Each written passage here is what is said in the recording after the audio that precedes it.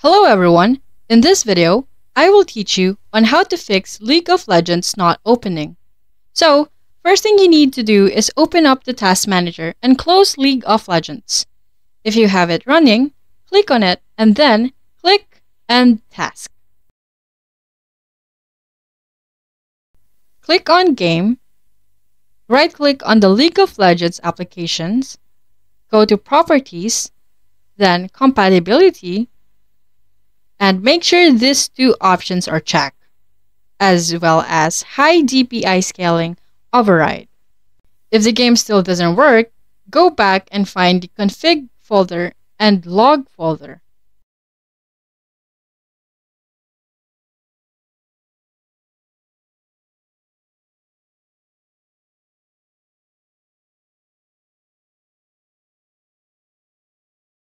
Delete these two folders, then open up League of Legends as an administrator.